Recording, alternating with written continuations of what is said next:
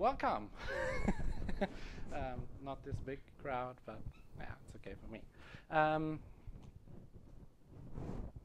Just like the curriculum. I'm David.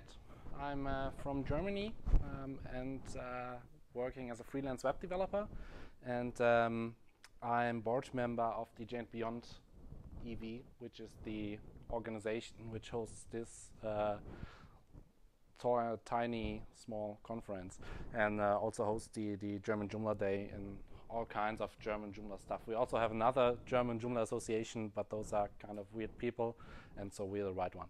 And and I'm addicted to Joomla. I'm a Joomla-holic. I'm talking about the CeBIT, which is a trade fair which takes place in Germany, and it's the world's largest IT trade fair. 5 days, I think last time they had 290,000 visitors, 4,000 companies which had a booth, and there were, I think, around about 5,000 people from the press which were there. We had the German Chancellor and all kinds of people running around there. And it's nice there, but there's one problem during the last years. There was no Joomla. We had one booth in 2010, which was hosted by the German community, and then they basically screwed up all their financing stuff, and the booth was gone again. And that's something that I would like to change. I talked to some guys from WordPress, Drupal, Typo3, and some other systems at a conference last year, and we noticed that when people are talking about the systems, they always, getting some kind of fighting, arguing about what is the better system, what has the most extensions, the most users, and which one is the strongest, that one that will be alive in the future. And we think that we aren't competitors in the open source community. That's something that came into our mind while we were talking, because every system has its own target group.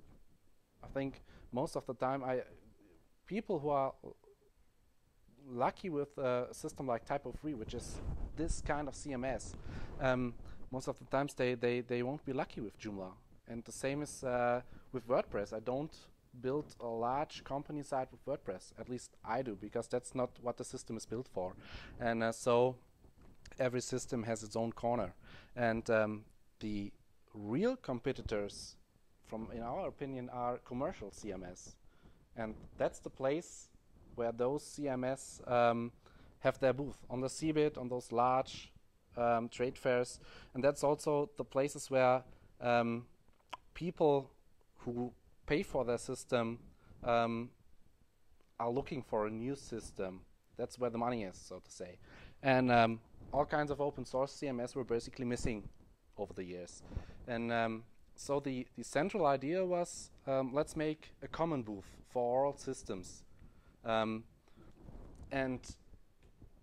make a professional one, look professional to the outside, to the press, to decision makers, to other communities, and so that people get into their mind that open source CMS are professional software and that they can use in any kind of environment.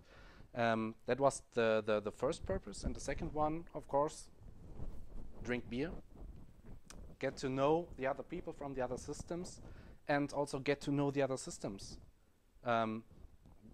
We had lots and lots of people there, and I think during this week I've learned so much about the other systems, learned what is good about them, what Joomla does good, what Joomla does bad, and these kind of things.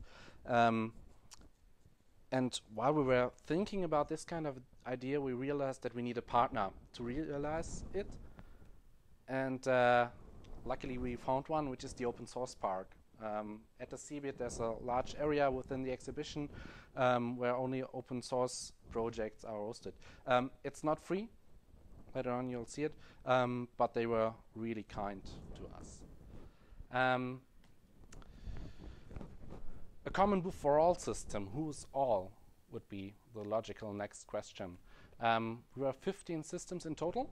There are some really well known.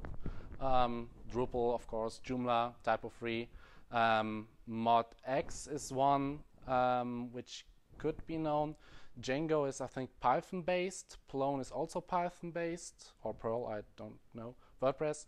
Papaya is a pretty small German-based system. OpenCMS is Java-based and has the coolest front-end editing I've ever seen. Contao is also mostly German. They have an association in Switzerland. Redaxo, I think, is auch mostly German. And Scientific CMS is a system especially built for universities. And we invited those systems to send ambassadors. So people who are at the booth, answer questions, help building the stuff, help organizing. And in total, we had 105 people. I think from Joomla, we were 8 or something. Drupal had 10, and the other systems then a bit less.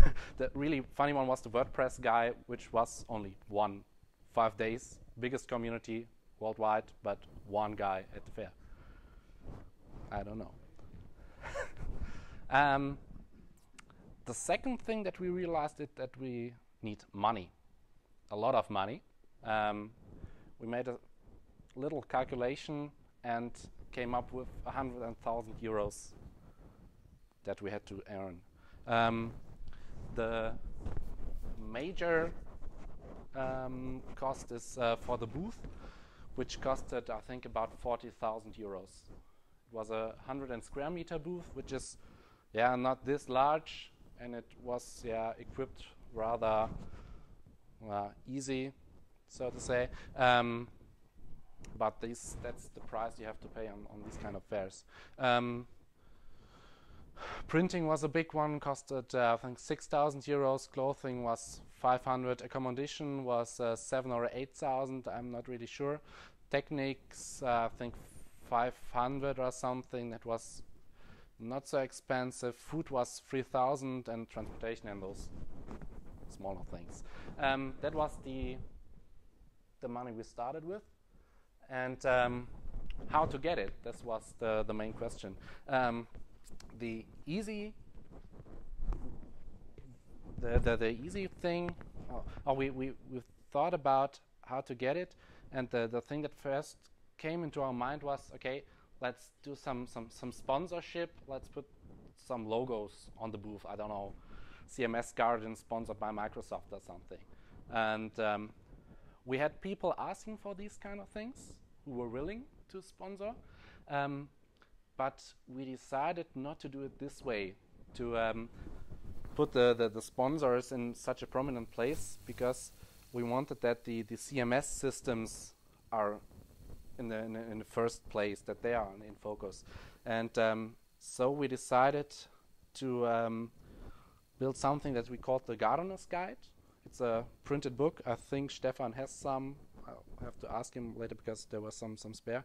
And it's a small book, which is, I think, 90 sides or something. Half of the book is actual content, articles about the CMS system, statistics, these kind of things. And the rest are ads. And there's a directory of companies who are doing services around the CMSs. And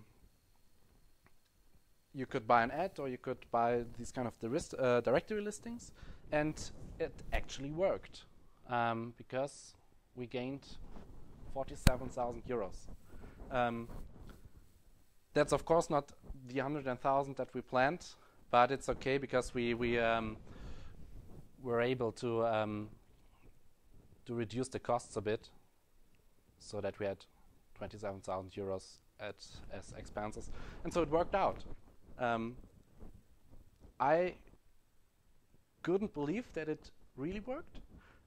Because my experience with the conferences was that it's in these times really hard to find sponsors, and it was at the CMS-Garden basically the same, but all communities work together to find the sponsors, and then it worked pretty good.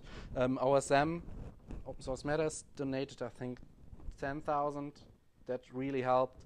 The type of reorganization donated 5. Drupal or Acquia, I don't know, donated I think 7.5, and we had some organizations, and the rest was commercial sponsors. Okay, what we had there. We thought about accommodation because, 100 people.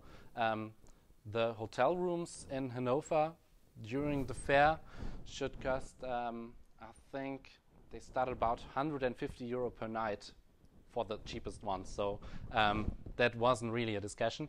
So we found one which was in Hildesheim, which is near Hannover. I think it's a 30-kilometer drive, and there's also a train connection. So that one was okay. And oops. Oh no.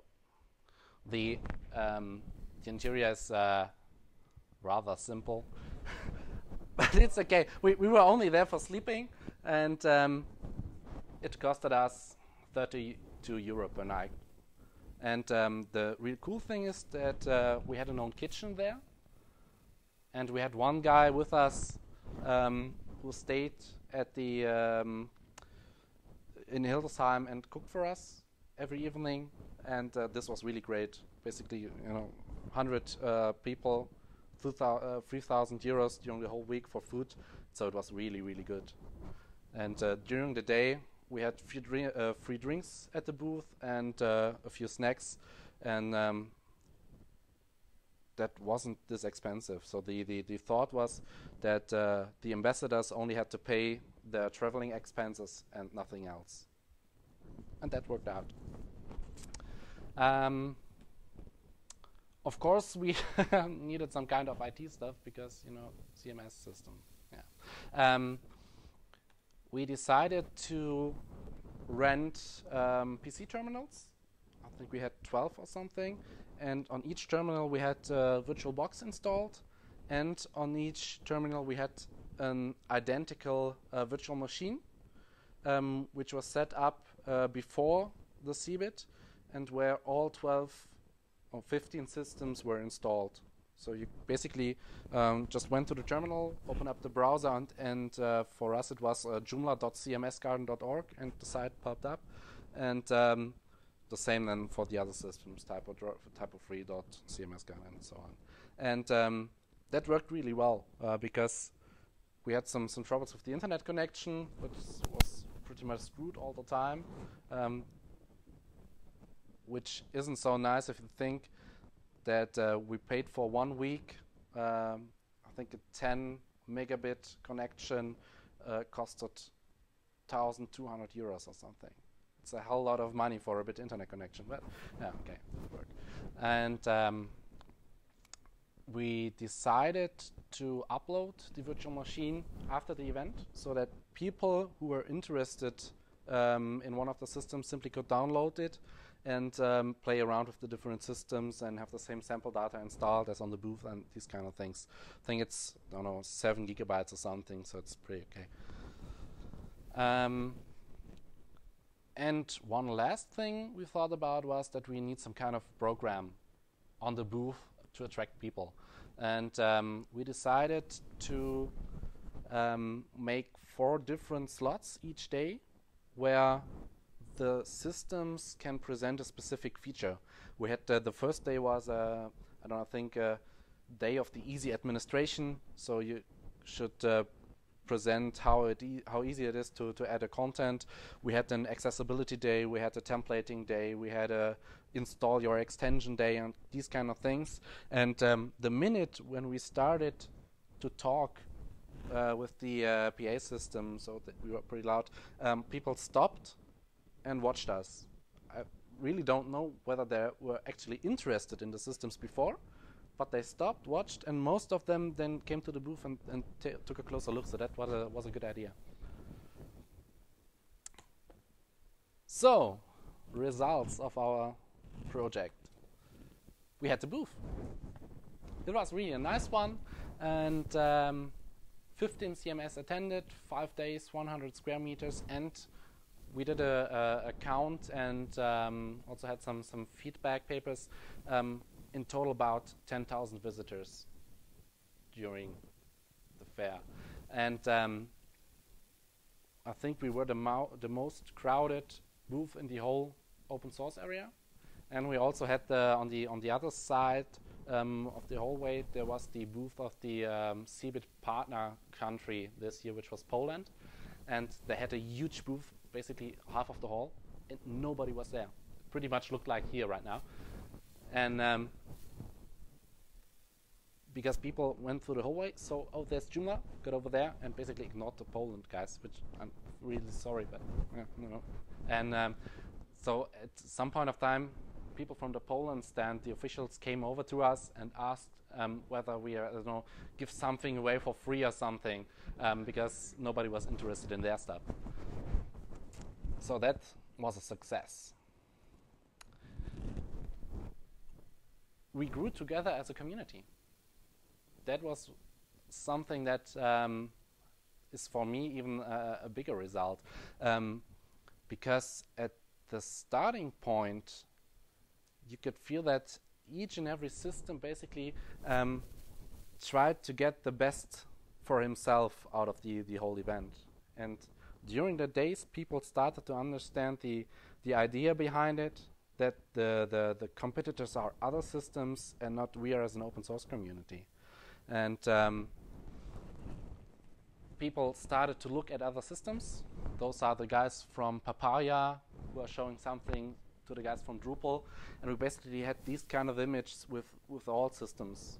For example, as I already mentioned, I took a look at OpenCMS, which has the most amazing front-end editing which I've ever seen. I took a look at Drupal, which is also very nice. I had some discussions with the WordPress guy. We had some a game, basically, in the evening with a beer. He told me the most hardest thing to figure out in WordPress, and I should do the same in Joomla for him. And then we tried to figure out how it works in the system of the other one. And yeah, he really had to think about it, but wasn't able to find something that is really hard in WordPress, which is like WordPress is. It's easy. And I told him to enable multi-language sites in Joomla. And I think he needed, I don't know, 1.5 hours and still hadn't figured it out because with the dummy menu and these kind of things. Yeah, okay. Totally other thing. And I think it was also good for the people at the booth to see that it doesn't make sense to tell clients use this system for everything. They understood that there are systems that can do specific things better than my own system. We had the press at the booth several times. And for example, there's a large German technology press which is called Heise. I know probably nobody knows it, but it's the press in Germany. And I wrote them several emails on stuff like this about Joomla, new versions, and these kind of things, and they always ignored me until that very day, because they went through the hall, saw our booth, came over to us and asked whether there's a possibility to publish some news or something. So I got the business card of the press people now and can publish news on this site. That's cool. And as we have so many cool results, we decided to do this again. We already done the CMS-Garden at the Linux Tag in Chemnitz, which is in the eastern Germany, and Berlin, which is in the northeast. We will be at the DMS Expo, which is in southern Germany, and we will also be at next year's CeBIT. And I think there's an open source exhibition in Brussels, at least I think so. Somebody told me about that. Okay, we'll also attend that one with the Garden. And there's Yeah, exactly, FOSDEM.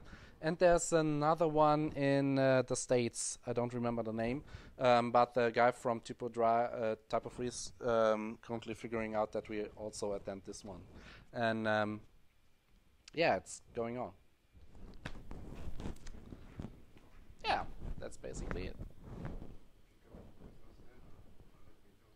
Of course. Yeah. Any questions? Okay. Tell the other guys. Yeah. So how did you people, the community, Joomla and everybody get together for this? We had a Skype chat.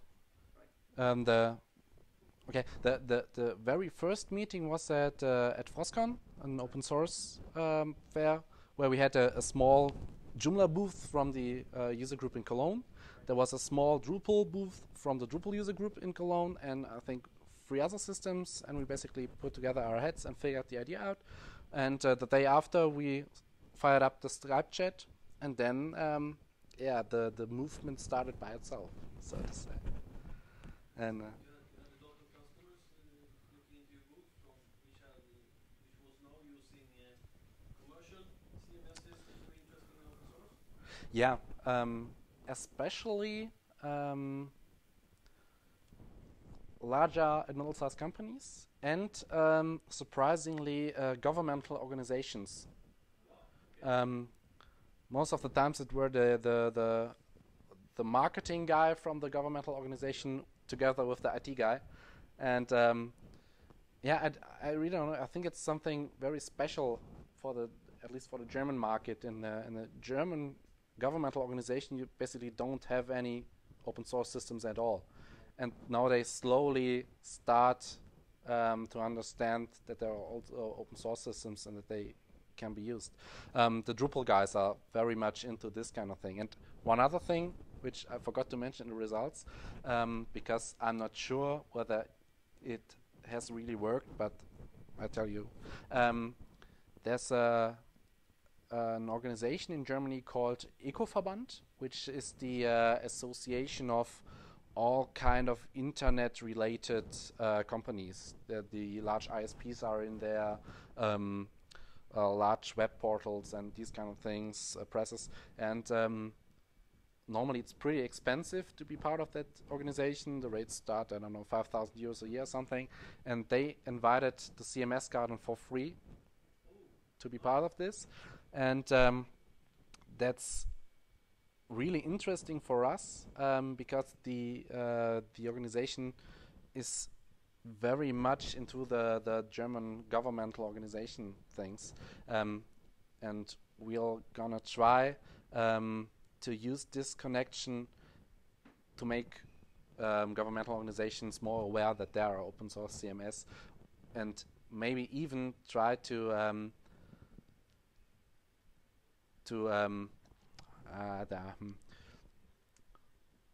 make open source CMSs a must-have when they renew their websites. But that's a very long-term target. But well, let's see. Yeah. So this was good. Where can I get a copy of the CMS-Garden's guide? I'm really not sure whether they uploaded it. I'll ask Stefan if he brought some with him, because he had some, and if not, I'll send a tweet with the PDF. I think I've got it somewhere.